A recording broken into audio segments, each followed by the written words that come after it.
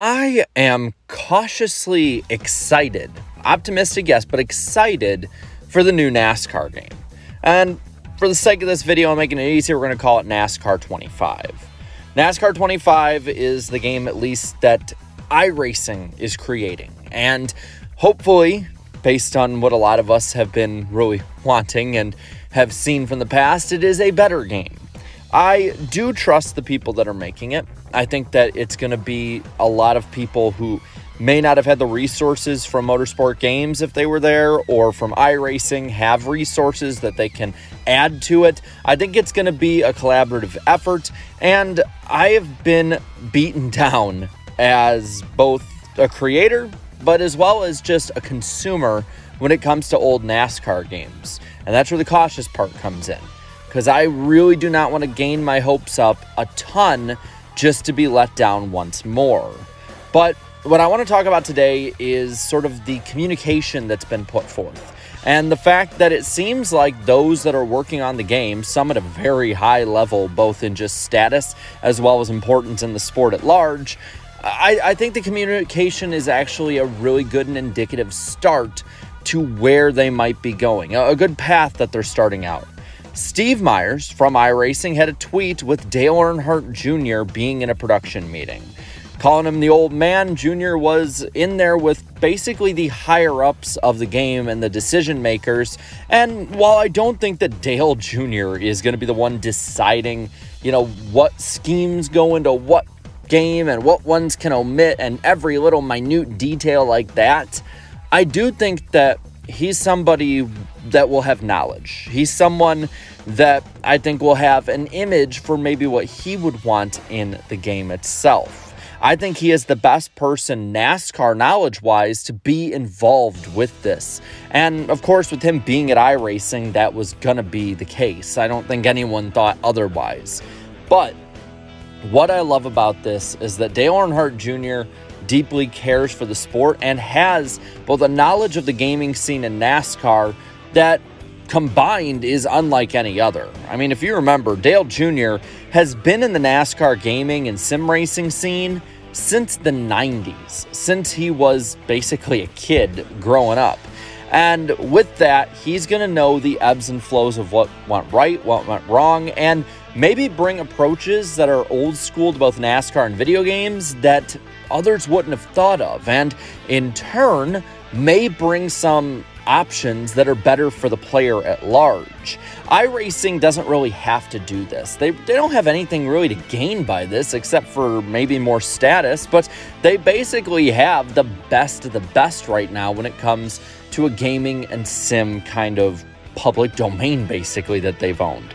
And with that, I think that having Dale Jr. as an iRacing higher up involved, I think it means that they're in good hands, because I don't see him being involved or putting his name on something that is half-assed or just a bad product altogether on its own without a ton of effort and heart put into it. It might not end up being great, but you will be damn sure that they'll uncover every stone to see what they can figure out. And I think with the images that they have on screen, there's not really too much that you can dig in with it. I think a lot of it is concept at this point. But with that, I do think that at least content-wise, you can see that they're going down every avenue. Some have pointed out that it looks like some iRacing stuff, which would make sense, seeing how they're working on it. Others have pointed out that it might look a little bit like NASCAR Ignition, which, again, as much as the gameplay sucked for that title, it was at least a very good-looking game, and there were ideas there that could have worked. It's just when you have a company that was as ineptly run as Motorsport Games, you're just not going to make it happen. Now, Steve Myers the next day followed this up by saying, quote, "I say this with love, but in the last 24 hours, the community has designed a NASCAR console game that, if attempted, will be released in 2047. And the thing about this is I like this response. And maybe I'm reading too much into it. Maybe I'm just trying to find the one kernel of hope I have after the last 20 years downfall of NASCAR gaming. But hear me out on this. There's three things I really like about it. One, communication. There is actual engagement from those making the game. not a live stream where they basically ignore the real questions and abruptly go away like they did with Motorsport Games. It at least feels like the fans' input is being valued here and they have read through it. I went through a lot of those comments. There were some really good options and basic things that need to be put in the game. But at the same time, there's people that are asking for dynamic weather, as well as wheels flying off, driving on pit road, which actually might not be that much of an issue, as well as a ton of other unrealistic things for the first game that they will make.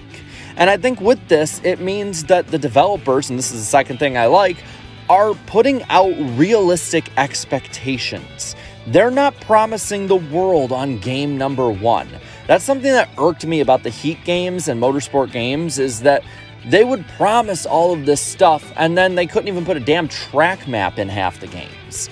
That, to me, is something that I really wanted to see, that they know they're not going to deliver us NASCAR Thunder 2004 in 2024. It's going to take time to build up. This game might be just a mediocre game. Of course, after the last decade or so, since I would say some of the good Utechnics games, we really haven't had much better than mediocre. So you would basically be the best that we've had since the early 2010s. But that's something that I think needed to be said and done. That way fans aren't expecting the world because they think they've been promised it, when in fact they've instead been promised a silver platter of shitburger. Now, the third thing that I really like, though, is completely contradictory of what I just said, at least on face value, and that is that fans have high expectations. Now, that does not align perfectly with realistic expectations, but while the most lofty won't be met, there are standards the fan base is putting forth. I think that was the big problem with the Heat games as well as with Ignition, is that fans really didn't have a standard. You would hear the age-old line, pay for this one so they can spend that money to make the next one better. Or different lines like, well, it was better than the last one, and eventually it just led down the downward spiral of hell.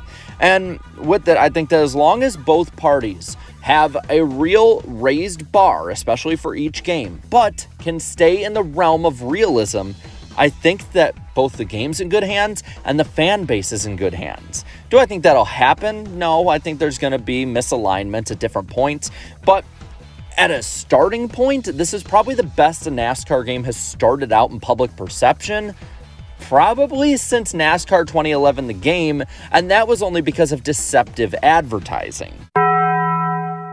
But with that, I want to pass this on to you. I want to know what your expectations are for the game. I'm expecting a competent, average to slightly good game. I want to know what you are expecting. So let me know down in the comments below. While you're at it, leave a like in this video, share this video, and subscribe to this channel for more great NASCAR content. Be sure to watch the NASCAR Weekly Podcast tonight on Danny B Talks channel. And until then, have a good one.